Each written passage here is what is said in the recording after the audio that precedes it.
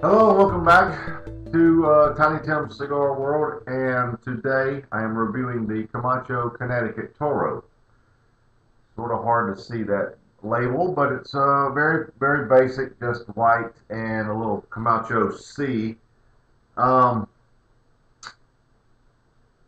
must admit I'm a little hesitant about reviewing this cigar. I love Camacho. I think they make great cigars. But the word Connecticut scares me, simply because Connecticut, in my mind, equates to mild, sometimes too mild. There are notable exceptions that companies that use Connecticut wrappers, and the cigars are not mild at all.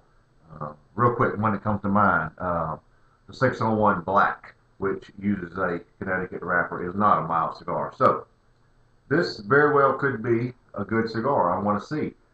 It does use a Connecticut, Ecuadorian Connecticut wrapper, Honduras binder, and Honduras and Dominican filler. So it has plenty of power components. The Honduran tobacco is that really primary powerhouse component. So let's see. The Camacho side itself labels this as a mild to medium cigar. So I don't really want to have a lot of preconceived ideas, but can't get past Connecticut wrapper right now. But let's try it and see. So right away, let's get this one cut. Very little taken off the cap. Draw is perfect. Absolutely no trouble there. It's another beautiful day here in South Carolina. It's about 75 degrees.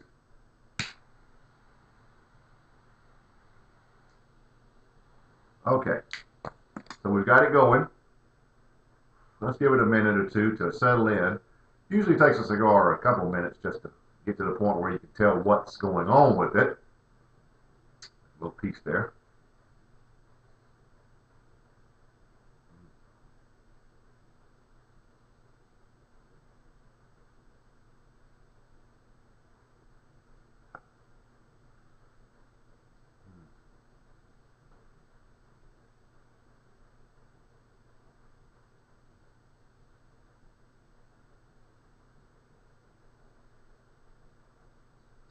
Okay, seems like there's going to be a little bit of there's a little cinnamon taste there, a good decent amount of pepper, cinnamon. There may be some citrus there, grapefruit citrus, but I'm going to give it a minute or two to get going and come back, and we'll see what the Camacho Connecticut Toro is all about. Okay, as you can see, I'm about 3/4 of an inch in, and the flavors are a sweet grapefruit with an almond finish. Finish is not that long. I would not call it short. I would not call it long. It's there. It's actually better described as fairly short. The burn is very even. It's a very light cigar, as you would imagine, with the word Connecticut in there. There is a nice amount of pepper. And there is some vanilla undertones. So at this point, we're mild, not bad, but it's burning well, and the flavors of sweet grapefruit and vanilla with almond undertones with a relatively short finish. Here we are at the midpoint, and the cigar has changed. It now has a very long finish. It is very sweet and has a citrus and vanilla flavor to it. The citrus can be described as something on the par of an orange citrus. The draw is still about the same with the grapefruit citrus. Interesting how it goes from the draw being grapefruit to the finish being more of an orange.